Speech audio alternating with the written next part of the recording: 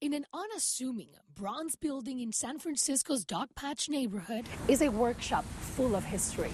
Welcome to the SFMTA Cable Car Carpentry Shop. This is where cable cars are born and brought back to life. They've survived earthquakes, they've survived fires, they've survived depression, and they just keep trundling up and down the hills. Every piece built by hand and assembled here.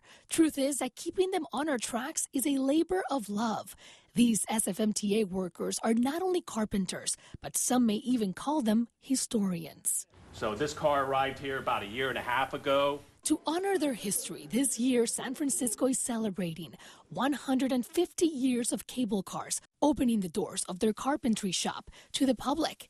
When we got here, the tour was sold out with 50 people in line. I don't think they let anybody in. This is only the first Friday of the month for 3 months, and this is the second one. So there's one more time, I think, in August, and that's going to be it. We sat with the youngest cable car enthusiast on the tour. Do you think that cable cars look 150 years old? They pretty much look like 6 years old. Cable cars were the first real technological innovation in the history of San Francisco.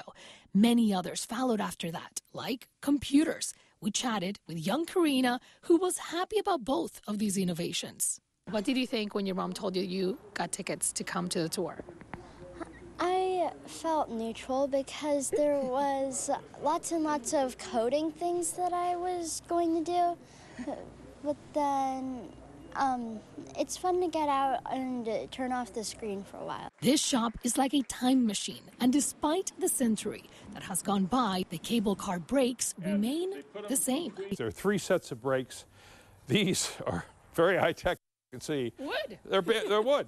After all, everyone who gets to see them getting restored up and close needs to document it. What has been your favorite part of this tour? Mostly taking pictures.